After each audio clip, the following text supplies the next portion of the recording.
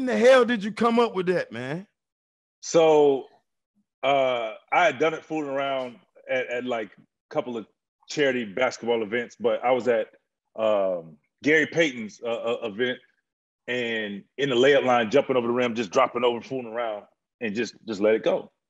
That's where it came from. So I got to the dunk contest, and I remember telling Coutinho Mobley, I walked over because he was at the event in Seattle, and I was like, hey, bro, remember I was in the layup line doing that? I said, I'm going to try to go up there and hang up there. He said, huh? I said, yeah, I'm going to try to hang. But, Pat, I had never, ever tried it in my life. I was just going to ask you, this is your first time doing it, too? First time live. Shit, she was amazing. Live. I'm getting chills. I'm getting chills right now, remembering it. Bro, it could have gone one or two ways. And luckily, I ended up on the right side of it. So the funny thing about that, before I left to go to All-Star Weekend, we had our last game. We played. The next day, we're leaving. Our coach, Butch Carter, told T-Mac and I, good luck and don't break nothing. Because he know, like, we were out there, we were willing to try whatever, do whatever. Yeah. If you go back and look, as I've standing under the rim, I'm looking, and I'm trying to walk it up because I didn't know, bro, I didn't know which way to go, how I was going to do, how to do it. So if you go back, you look, I rubbed my arm.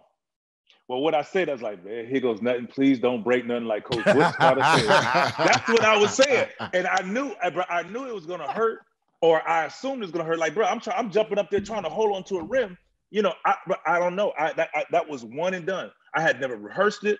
I just wanted to, in my mind, I said, jump as high as you can so you can come down and hold on to the rim, as opposed to jumping at the rim, where if you don't make it, you break your junk off, right? You know what I'm saying? So what I did is I just jumped as high as I could and just held on. And I said, and while I was up there, I had my eyes closed. In my mind, as I'm walking back, I said, what I want to accomplish. So I look at all this stuff differently than everybody else. So I was like, what I want to accomplish with this dunk? Because I used to watch dunks and like, what were they trying to accomplish with it? Like, we all watch it, we all see it, but what were they trying to accomplish? What did they want you to see? So what I wanted people to see is that I could jump high, and then get my arm in and hold on. And I didn't want to hear nothing. I wanted it to be silent. And that's what we got. So I was up on the rim. I literally had my eyes closed like this, and I was like, and then I landed, and I walked like, but really, I was like, bro, this is crazy. So I'm walking down there, and I kept my arm straight. I'm holding my arm straight like, I ain't break it. It ain't numb. So we good. We good, right? Okay, watch this. Sunday morning is the All-Star game. Bro, I woke up, my arm was locked like this.